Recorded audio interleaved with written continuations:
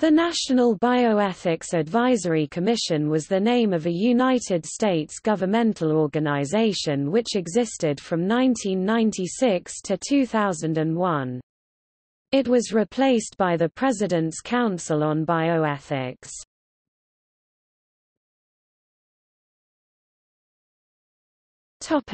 Reports.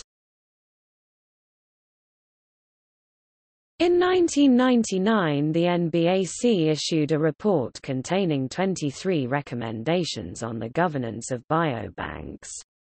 Other work during its existence was the creation of 120 recommendations on bioethics issues: human cloning, research involving mental vulnerable persons, research with human biological specimens, stem cell research, clinical trials in developing countries but sponsored by the United States, and privacy for research participants.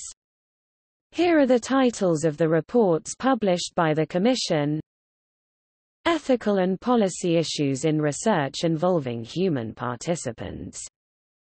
Ethical and Policy Issues in International Research, Clinical Trials in Developing Countries. Ethical Issues in Human Stem Cell Research.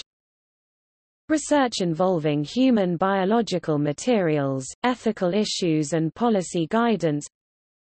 Research involving persons with mental disorders that may affect decision-making capacity. Cloning human beings.